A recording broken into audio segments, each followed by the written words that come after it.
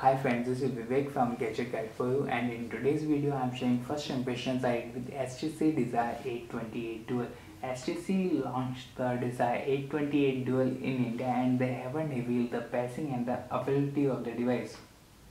By looking at the specs and considering the US pricing, it should be priced in between 15,000 to 20,000 segment. On the specifications front, it features 5.5-inch Full HD display and there is no problem with the display. It has a resolution of 1920 by 1080 pixels and the sunlight readability is good and you will not find any problem while using the phone in sunlight. Above all, it has good viewing angle and it has minimum bezels. Above and below, there are dual front speakers and it has built-in amplifier. And there is a ultra pixel front facing camera for selfie and video calling. There are range of sensors with LED indicators and there is a HTC banding below the display and the navigation button are part of the display. On the right hand side there is a power key and there is a volume key, while on the left hand side the nano SIM card slots, dual nano SIM card slots are protected by a plastic slab and the micro SD card is also protected by plastic slab. At the top it has 3.5mm audio jack and at the bottom there is a micro USB slot for charging and transferring the data. The micro USB slot also supports USB OTG feature too. By using this slot you can easily transfer the content from smartphone to pen drive or from pen drive to smartphone pretty easily. At the back there is a 13 megapixel camera with LED flash, a mic with HTC banding. And the build quality of the device is good and you will not find any problem with it while using the smartphone, and it offers a premium feel when you hold the smartphone in your hand and it can be easily operated with a single hand and the buttons are reachable and there are no problem while placing the buttons. HTC did really well while designing this phone. The build quality of the smartphone is good and there are no issues with while using the smartphone and it can be easily used with a single hand.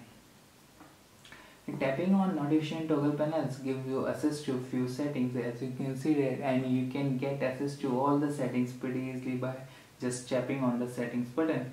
And it runs on Android version 5.1 with HTC Sense 7.0 UI on top of it, and it is powered by 1.5 GHz octa-core MediaTek Ampere 6753 64-bit processor which is paired with Mali T76 GPU,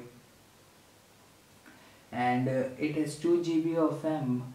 While using the smartphone I haven't found any problem with the while running multiple applications and the phone works smoothly, and tapping on app door gives you access to all the applications installed in your smartphone. The Desire 28 comes pre-installed with few applications. It also comes with car mode play. By tapping on car you can get access to it and you can only find on few options available in it and you can easily exit, tap on exit and you can go back to normal. It also comes with themes and you can easily install any theme and give a new look to the home screen.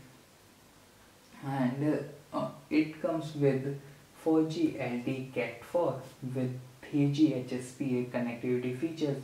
The other connectivity features are Wi-Fi, Bluetooth 4.1, GPS, eGPS and GLONASS. It takes 2000 mAh battery and according to company claims it offers a day without any issue, and while using the smartphone and watching HD videos, web browsing, social networks, I easily get the in and around 10 to 12 hours of battery backup without any issue in a single charge. And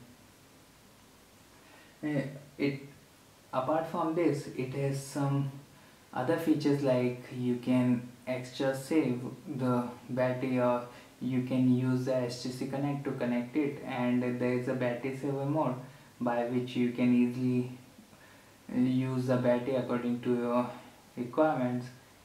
You can easily customize the battery function too. And that's all for today. We'll share more about the device in another upcoming video. This is your host Vivek signing off. Thanks for watching this video. Do not forget to share this video with your friends.